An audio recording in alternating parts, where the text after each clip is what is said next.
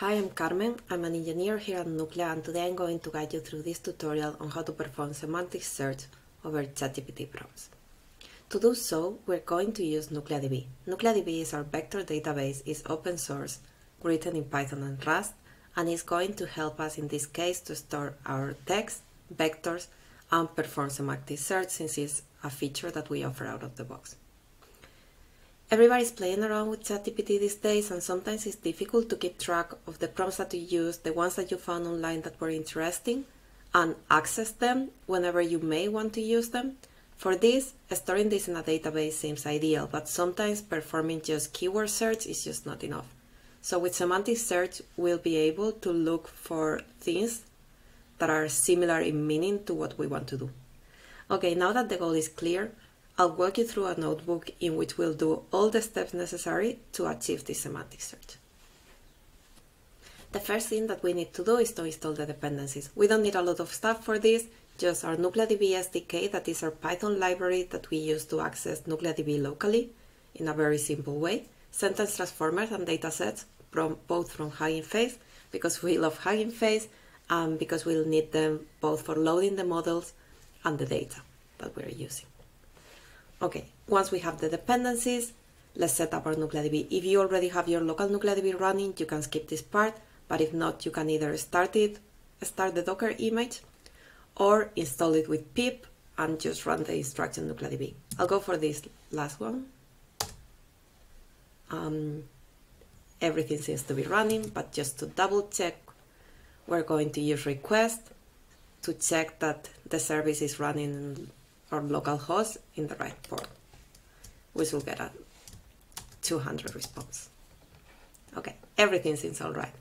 So now that we have our local NucliaDB running, we need to load the dataset. I'm using this ChatGPT prompts dataset from HuggingFace from the user FKA, but you could load whatever prompts you already have stored in a CSV or whatever kind of file you may want. So we're loading it. Just taking a look at it, I think it's like 140 prompts. And everything's loaded, and we see that what we will want is the field prompt, because it's the one in which the instruction is described. Once we have our data, we need to load the model. We need a model since we need to get the vectors for each one of our prompts. This is because semantic search needs to compare the vectors to find the ones that are more similar to the one we're looking for. The model that we're using is MS Marco. That is one of the traditional ones used in information retrieval. That is our use case. Okay, let's load the model, and then we go to the NucliaDB part. Now we have the model, the data, and our local NucliaDB running. So what we need to do now is to populate our database. First, we need to create a knowledge box. Knowledge box is how we call the boxes in which we store our data, similar to an index in other databases, if you may. So what we'll do is for every row that we find in our dataset, we'll upload the prompt and we'll encode it with the model that we use and upload its vectors. This may take a bit, so you can take a sip of coffee. Now that we have everything set up, we can just enjoy our semantic search. To try it out, we'll try to look for prompts related to coding, art and emotions, and something useful for people learning a language. Remember that before using our search instruction, you need to convert the query to vectors. That's it. We'll use the same model that we use for encoding the vectors for our prompts, encode the query, and then pass it to the search. Okay, so let's see what we get. Something coding related. Okay.